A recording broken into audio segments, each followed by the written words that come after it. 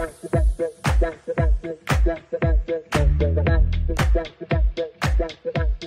know, you touched on it, DIY investors. Yep. You know, I speak to people sometimes and they think they know absolutely everything, but more often than not, they're burying their head in the sand with regards to something. Obviously, us being in the Middle East now, we're very blessed that there's no tax whatsoever. Yeah. And more often than not, it is a tax scenario that the head is buried for. And just domicility of assets as well. Right? People don't understand the difference between residency and domiciliary and everything like that. I mean, if you're on Facebook groups, you see some of the stuff that gets posted. There's that whole thing that goes with that, but I think they're just missing the point, because they, like you said before, they just think, well, we're just going to advise you on a bunch of ETFs, and that's not what we do. I think the conversations I'm having with clients at the moment as well, if you are a DIY investor, and there are some very successful DIY investors out there, whether it's on a single stock basis, basket of ETFs, VCs, whatever it might be, you want to keep running that, no problem. Right? But let me show you the implications of running it how you're running it compared to wrapping it in something that we might be able to help with. There's more to planning than buying an ETF and holding it, right? Withholding tax.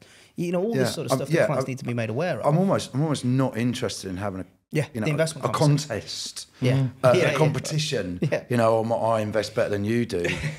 No, that's not what it's about. You're missing the point.